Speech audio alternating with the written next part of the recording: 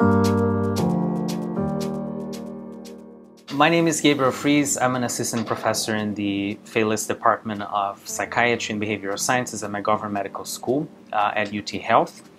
And here I work as a translational researcher working with the biological basis of psychiatric disorders, and more specifically bipolar disorder and suicide. So we have been focused on mechanisms that regulate epigenetics or gene expression based on epigenetic mechanisms in the context of psychiatric disorders.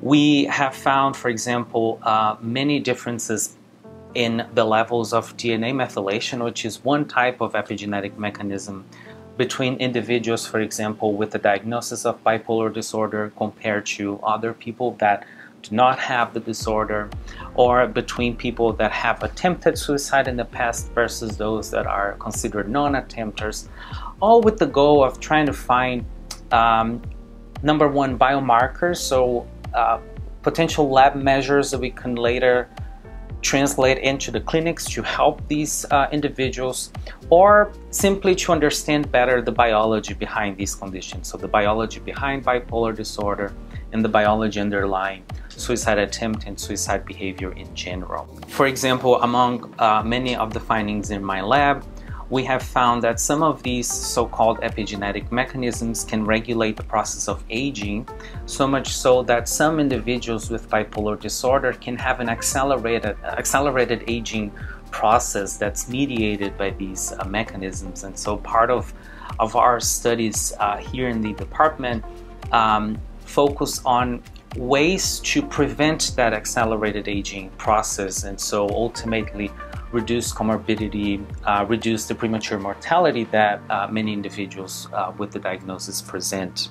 We work with postmortem brains, so brain tissues from people that had the disorder and died, and then by contacting their next of kin, their family members, we get these very generous donations from these families, so we can really understand what's going on in their brains of their loved ones. I've been working particularly with an area of the brain called prefrontal cortex, which is the frontal part of our cortical tissue, which is an area of the brain that's associated with executive functioning and cognitive function in general. And we've known for many years that that area is important in the context of bipolar disorder. And we found some really interesting DNA methylation changes and gene expression changes in the brains of people that had bipolar disorder and died of suicide, compared to the brains of people that had bipolar disorder but died of other causes. So there may be some mechanisms and some biology that's linked to the suicide death that you only see in the brains of people that died by suicide.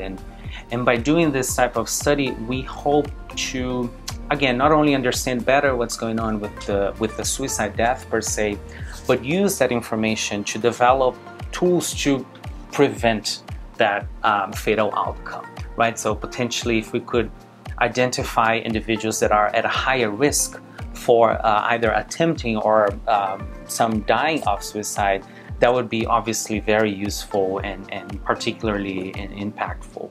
So doing this type of work is really exciting. We get to work with people with the diagnosis, their families, but also with the molecular aspect of these diseases, which is part of why I am so invested and passionate about doing this type of translational work. In our lab, we do, like I said, postmortem brain studies. We do cell culture studies to really get into the mechanisms behind the markers that we're studying in the tissue. We work with blood samples, with clinical data sets.